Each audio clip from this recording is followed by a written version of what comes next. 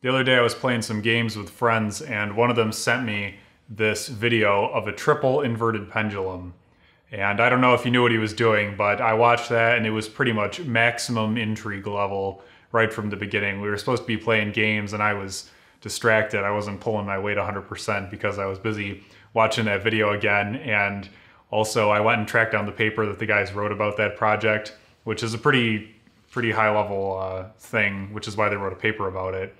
But I got that and I thought that it'd be pretty cool to head in that direction. The camera project is still very much underway, but I have some decisions to make on a few things and parts that need to come in the mail. There's some delay time in there. So this would be a good thing, which is a similar project to work on in the meantime. And I was actually able to use a lot of the same components that I'd set up with the Arduino as far as the encoders and the stepper motors. So that was kind of a time savings too there. But I ordered a few different parts the next day, and we're going to start off with the single inverted pendulum, and work our way up, maybe the double. This system, you have to have pretty low friction to do the triple and high speed controls and everything, but we'll start off with the single and see how long that takes to get going, and then maybe go to the double, and who knows. So let's get started. The rails you saw last week, and we mounted those on some old hardwood flooring actually that we'd glued together and made into a board, and then it sat in the scrap pile and had no use. So we put that to good use here, mounted them on there, and I used the cart, which you're going to see in a minute, to make sure that they were parallel, because you need to minimize the friction, and if they're not parallel, it's going to be squeezing in one area and trying to pull the cart apart in the other. Mounting the motor was a pretty straightforward thing. I just used these brackets that I had, screwed that into the end, and made sure that the height was correct. The height for the pulley on each side needs to be equal, so that the belt, and equal with the cart, so that it doesn't pull up and down on that and create unnecessary bounce. Here's the cart, pretty straightforward. My belt was a little bit short. Each rail is a meter long, and it was only a 2-meter belt, so I had to use a scrap of wood there and just ran a screw through to mount it.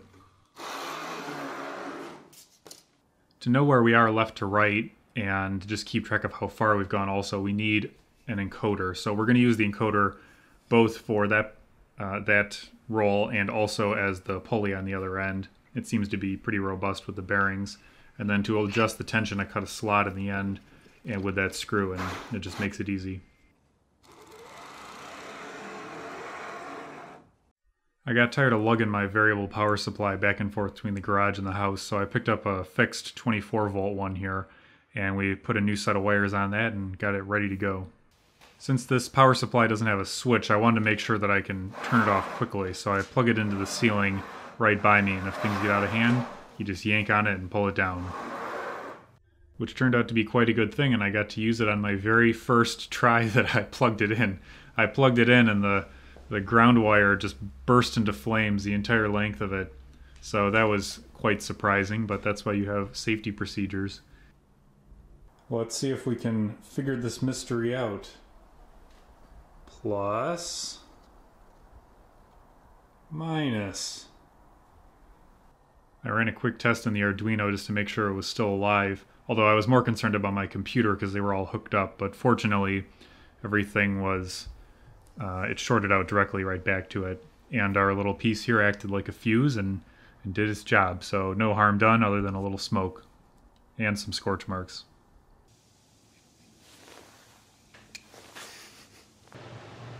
With things plugged in correctly and our safety glasses on now, everything worked fine, and we were able to give it a quick test drive back and forth, this time operating more as expected.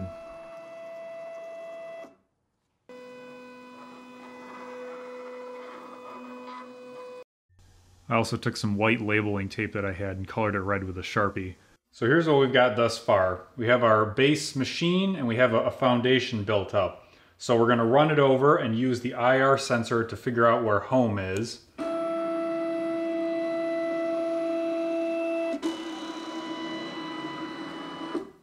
So now we know that it's in the middle. You can see relative to those. We're going to turn off the home mode. The laptop is just acting as a very expensive 5-volt power supply for this right now. And this is powering the steppers with our correctly labeled thing. And now that we're in the center, we're going to rely entirely on the encoder. When it returned, that was based on the encoder. We simply use the IR sensor to stop it, zero everything out, and go back. Now we're going to send it off on a command to just go. Okay, and the purpose of this is it's going to show our safety range that we've set up at the end, where the last thing that it's doing in the control is that it's checking if it's in our safety range at the end. And if it is, it stops for a second and then returns back to the center. So let's send it off towards the end. Its command is just go, and then it stops, and it's now sort of disabled itself. It's in a state for the testing purposes right now where it thinks, okay, I don't know where I'm at. So I'm going to upload a little bit of new code here, and this is going to send it to the right side just to demonstrate that our safety works on both sides.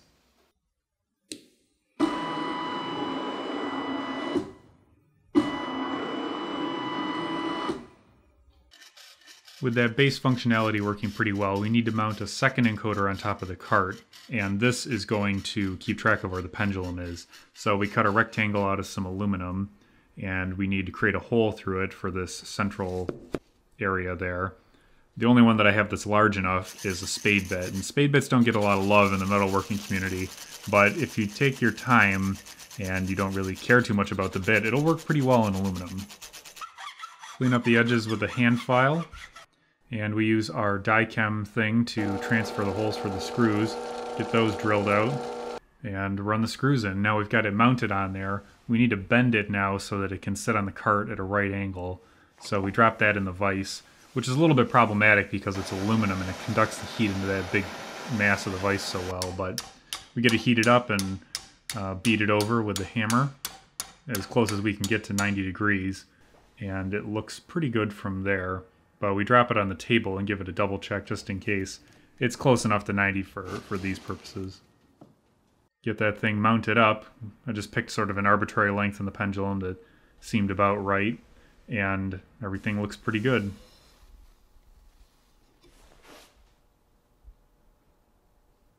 To get things started, I just used a proportional controller with a super low gain so that it was nice and sluggish and wouldn't get out of hand. It seemed to be working pretty well.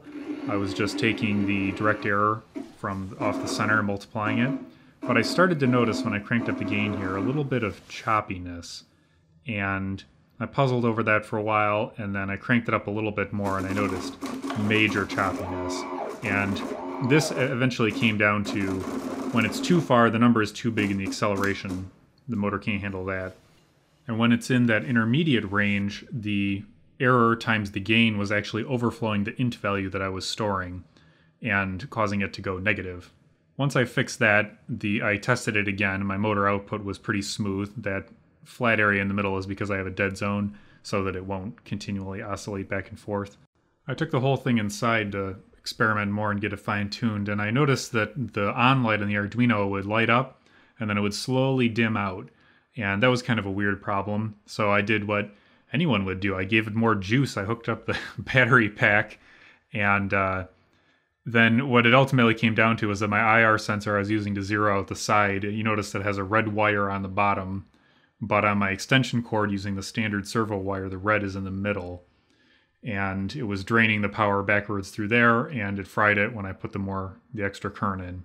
So I was able to use the little cord that was in the sensor, which is now ruined, to hook up a Hall effect sensor, but that has to be fairly close to the magnet, and it just seemed a little touchy, so I decided to set the home manually.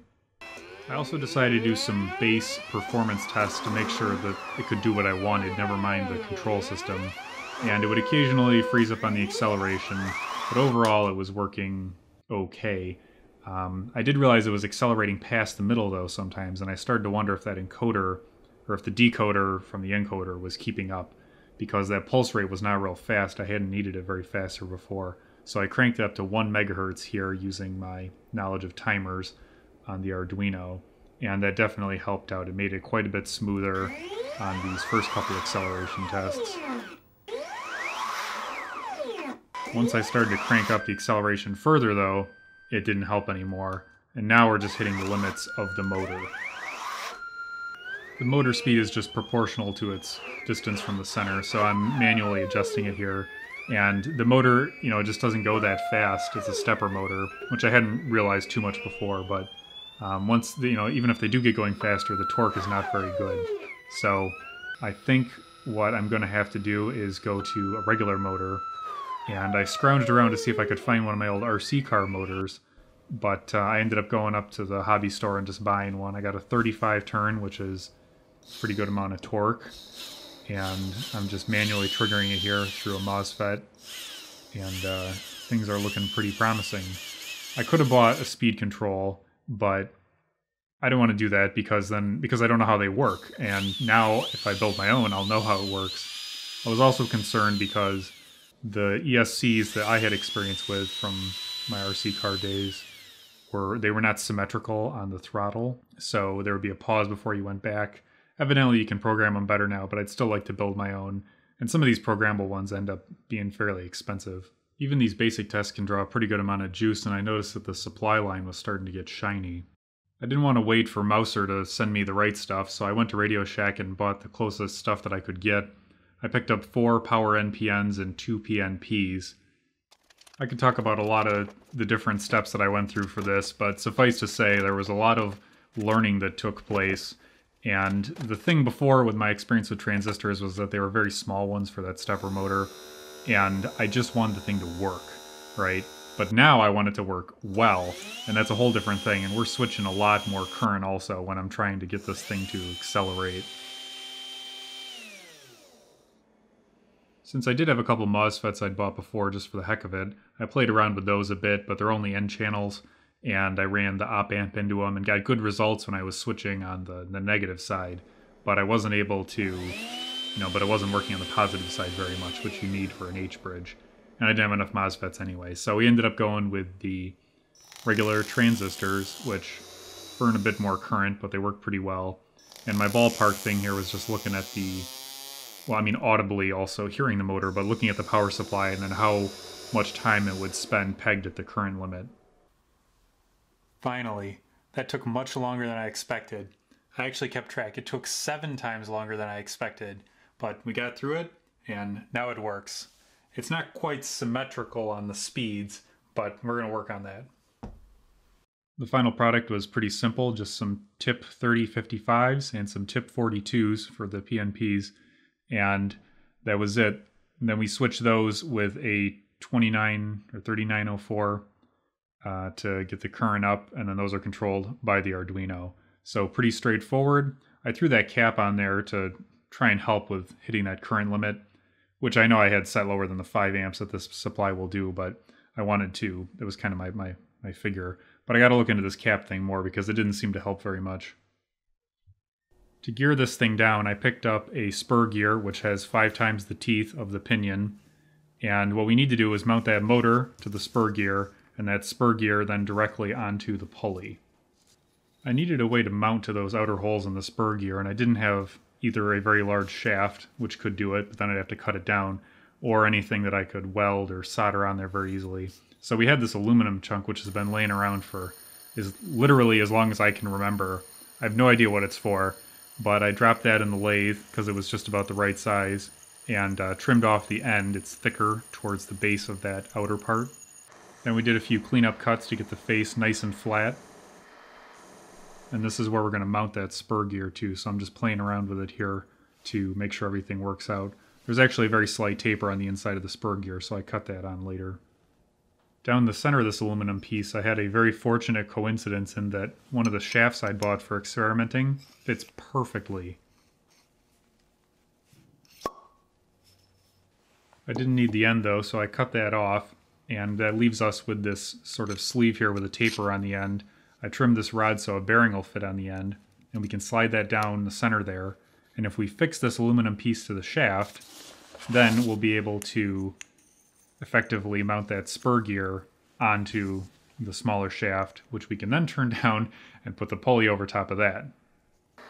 So we dropped that in the lathe to trim off the smaller shaft, and then we squared up the ends on that and drilled out the center of that pulley just a little bit bigger. I bought a 6mm drill bit so that things would match up with the encoder shaft size. drilled that out, made it a little bit bigger. Any bigger than that, and it would start to really hurt the strength. Then we took and turned down that first metal shaft so that it was 6 millimeters in diameter, and that we could make that pulley fit over it. With the base pieces looking pretty good, what we need to do now is mount this spur gear onto the aluminum piece, and it needs to be centered. These teeth aren't very big, there isn't a lot of play. So what we're going to do is slide this shaft down in there, and I wrapped it up with my foil tape, and that's going to center it on there. I hold that in place and just use a Sharpie to mark one. I'm going to mark that, drill it out, and then do the others. But I need to hold that aluminum piece vertically, so I drilled a 5/8 hole down through this oak block that I have, which has been used for this purpose before. And then we very carefully used our center drill to get that started, and then used a regular drill to follow down all the way through. We just tapped it out and dropped the shaft down the center, put the spur gear over top, marked that out with a Sharpie, drilled out the rest of them, and got everything secured. It seemed to run pretty true. I put it in the lathe and just bumped this against it. There's a little more vibration than is evident on the camera, but we ground some flat spots on the shaft so that we could secure everything with a set screw, and got the whole thing assembled. It's looking pretty good. The motor doesn't give you a lot of free space on the side, but it fit okay, and that's partly why I had to put those set screws in so far. A quick test turned out that spur gear was not mounted particularly well in the center, or pretty good, but not good enough. So we went and mounted it again, just rotating everything a little bit. And then we made an exceptionally ugly mount for the motor to hold that on there, but it'll do, and it's stiff and strong. With the adjustments complete, we put the entire thing back together again, drop it in place, secure it on top, get the motor in, make some adjustments, and get ready to give it a little test drive.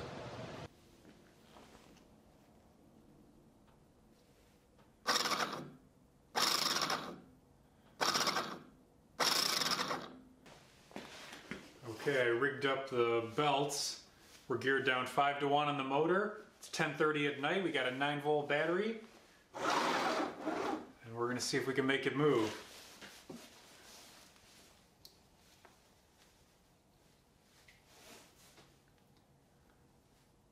And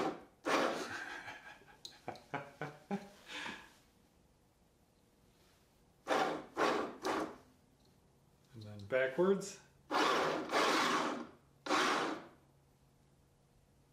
That's pretty snappy. And this is a new one, but I mean, that's a pretty good response for a small amount of energy. I feel optimistic.